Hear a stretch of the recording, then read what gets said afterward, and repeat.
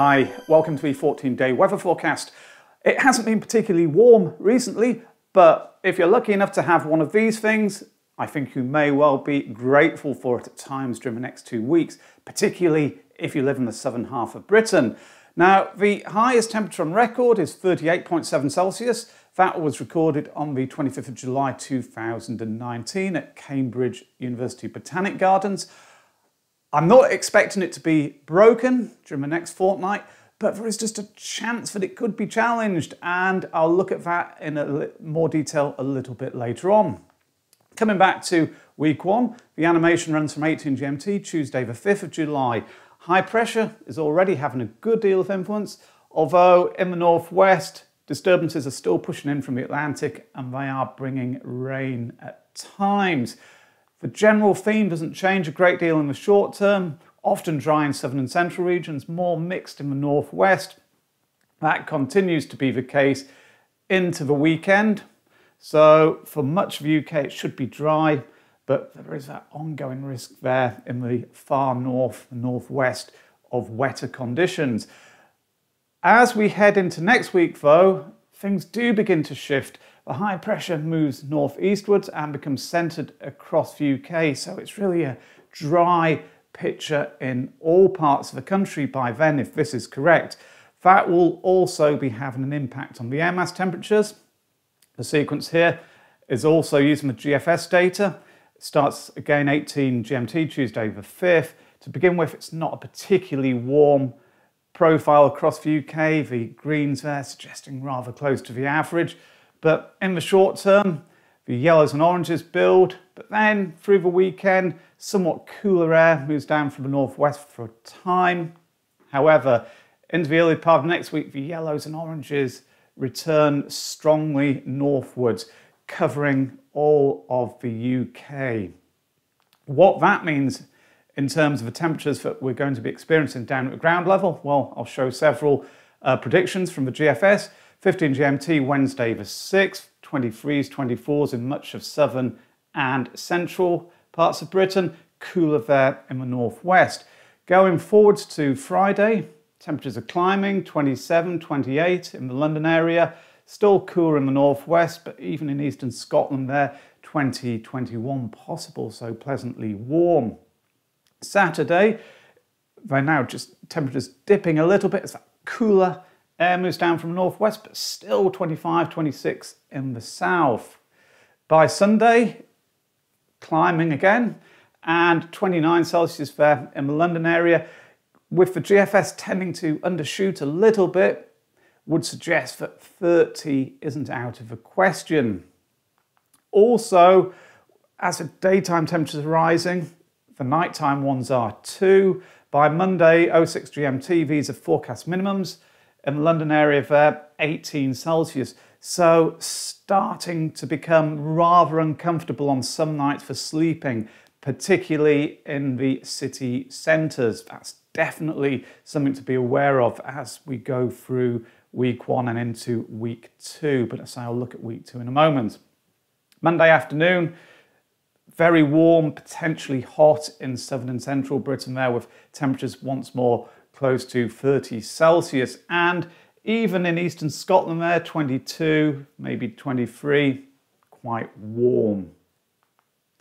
The MOGREPS temperature chart supports that general trend. So in the short term, it's becoming warmer in the London area, then there's that little dip, and then later on, towards the end, there is a bigger spread there, but the general theme is for temperatures to be climbing. So often warm or even very warm in the south, maybe somewhat cooler for a time before the heat starts to build towards the end of the first week and maybe beyond. But as I say, I will look at that in a moment. Rainfall. GFS and ECM deterministic 5-day accumulations here. Dry for large parts of the UK. It's just really western Scotland where there are significant amounts. The 0 to 10-day charts, the theme is a similar one. More rain in western Scotland. The totals have continued to rise there, especially on the ECM, which is the left-hand side chart. but it's completely dry in large parts of southern and central Britain. So not a great deal of rain around at all through days 0 to 10 for most of us if the two deterministic snapshots are correct. So, do the deterministic models agree with each other at the end of week 1 about high pressure being dominant?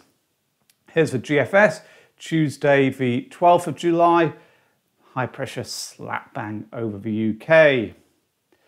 The Canadian model, a little bit different, low pressure there in the north, having more influence possibly, although in southern and central regions it's a settled and very warm or hot picture.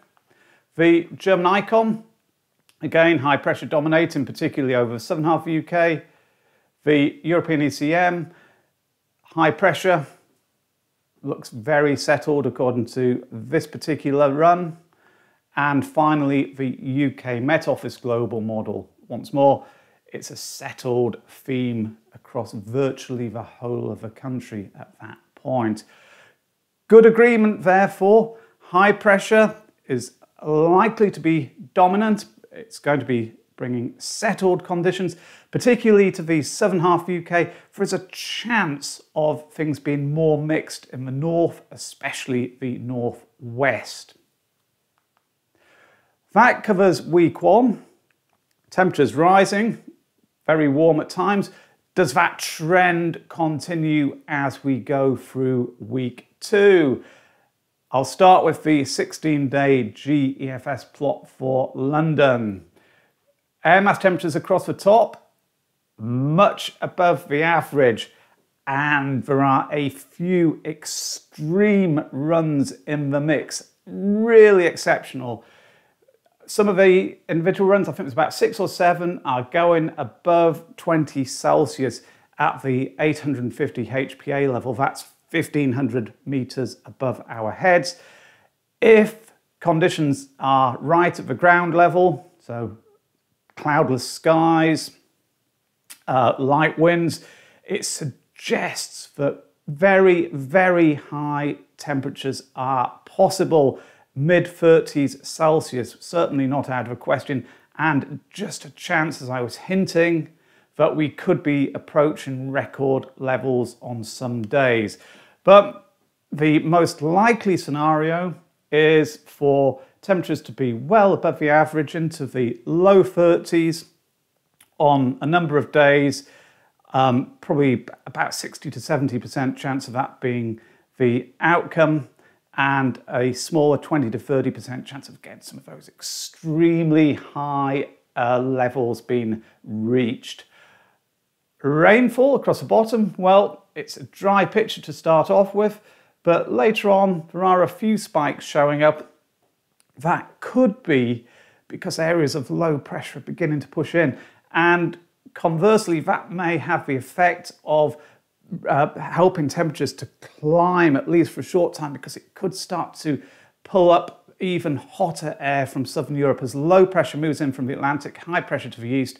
The combination, before the cooler conditions would return, may allow some of that record-breaking warmth to move northwards, and that could well be what some of those extreme runs are forecasting. Going up to Glasgow, above average in terms of air mass temperatures. Even here, there are 1 or 2 notably warm runs. To see one of the GEFS runs going above 20 Celsius at this level in the northwest of UK is truly exceptional. But of course, it's only 1 out of the 33 runs which are being plotted there. Rain across the bottom, quite dry to begin with.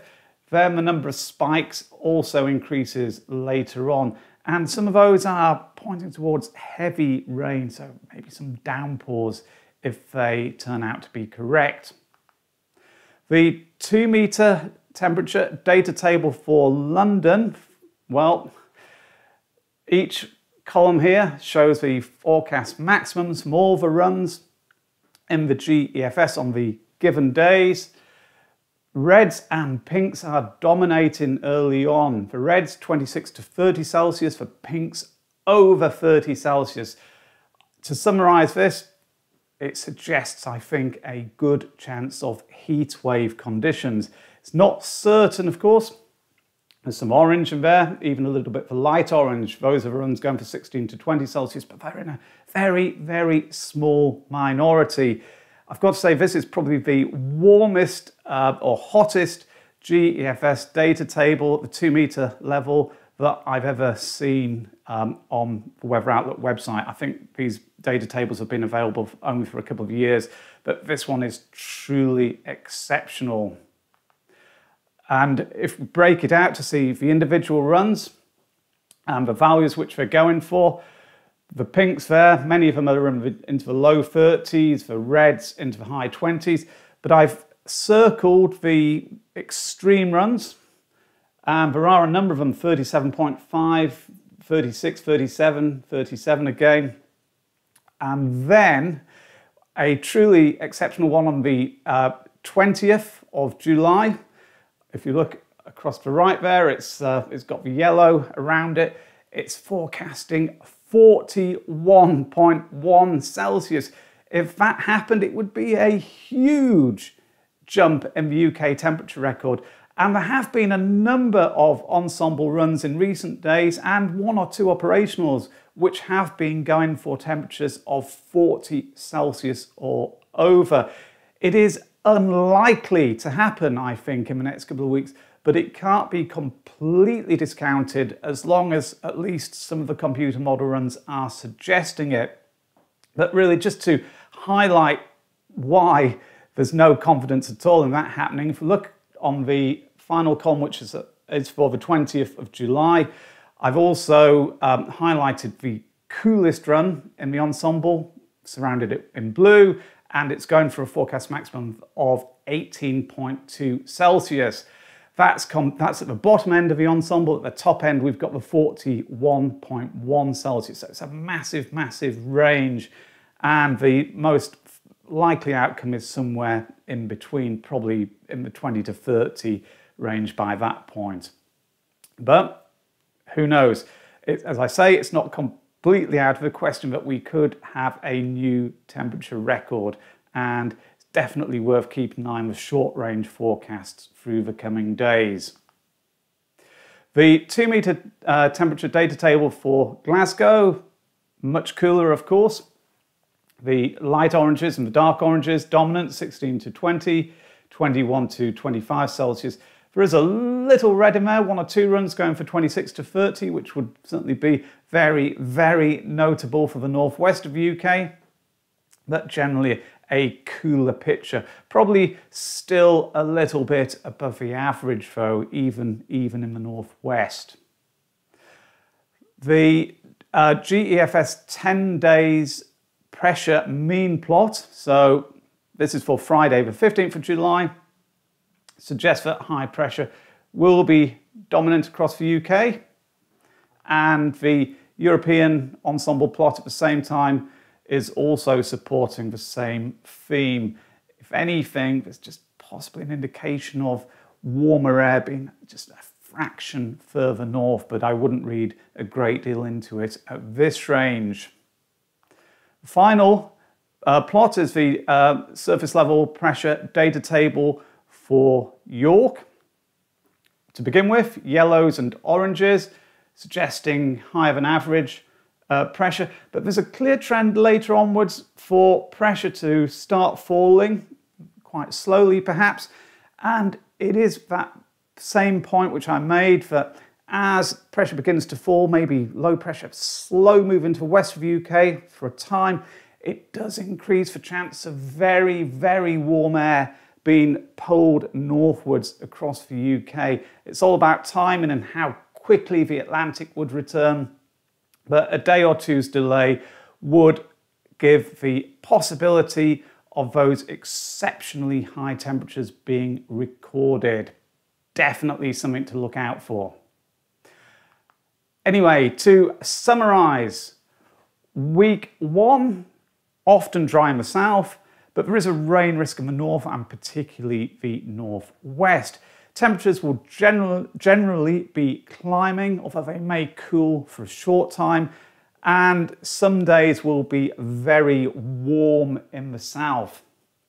Week 2, temperatures much above the average are favoured.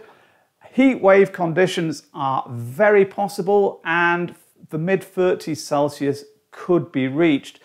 Records are not entirely out of the question.